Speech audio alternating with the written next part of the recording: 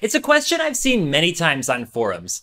Is it better to mount your coral frags vertically, like they were growing, or horizontally, where they're going to have more connection with their mount?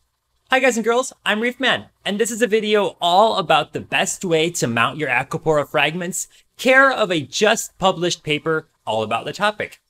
So, there is a paper that was just published this May of 2020 in Biodiversitas called Coral Transplantation on a Multi-Level Substrate of Artificial Patch Reefs, the Effect of Fixing Methods on the Growth Rate of Two Acropora Species.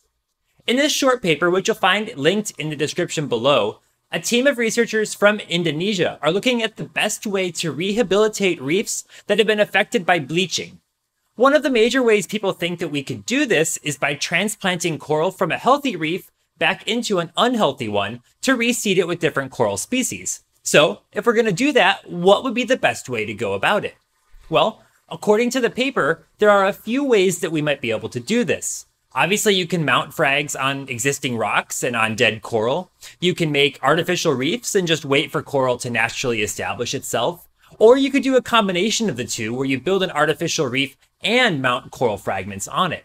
And it turns out this last option works the best. Your artificial reef will keep sediment and algae away, providing the coral that you've mounted on it good growing opportunities. Working in the water just off Panjang Island in the Java Sea, Indonesia, this group used fragments of Acropora aspera and Acropora copiosa in conjunction with a custom multi-platform artificial reef, which they call an artificial patch reef. They've deployed 12 of these reefs in the water just off the southeastern end of the island and attached coral fragments both vertically and horizontally to the levels of their APR structure. Interestingly, they didn't glue their coral down. Instead, they attached the coral using zip ties to nails that had been placed into the concrete of their artificial reef. I've never seen this method before, but they point out that they had good success and it's just as effective as using epoxy or cement to attach the fragments. Acropora that was mounted horizontally had better rates of survival. On average, 95% of these fragments survived compared to only 85% of fragments that were attached vertically. The team believes that this could be because when you mount one vertically, corals are going to spend a lot more energy attaching themselves to their substrate, whereas a horizontally mounted coral is going to have a lot more surface area touching it and therefore can spend less energy overall on attaching. I do wonder though, could glue or epoxy change the results? Because if you attach coral with one of those methods, it's going to be much more firmly in contact with the substrate versus a coral that is just sort of zip tied to it.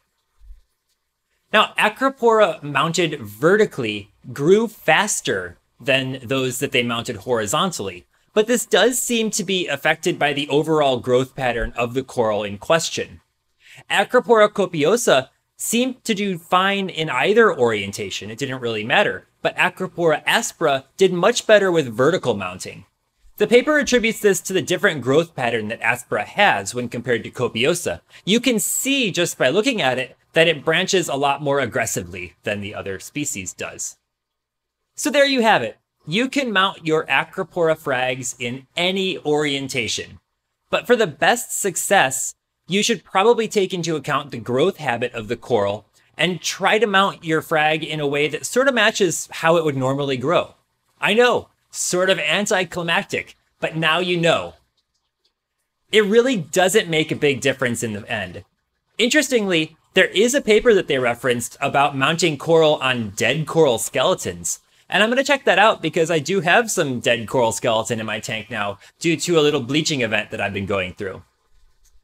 So I hope that you are staying safe and you're able to find food, medical care, all that kind of stuff is in short supply right now. There's so much going on in the world right now. Our reefs can still provide, a little bit of an escape for us all where we don't even have to leave our homes. So there's that we can be thankful for.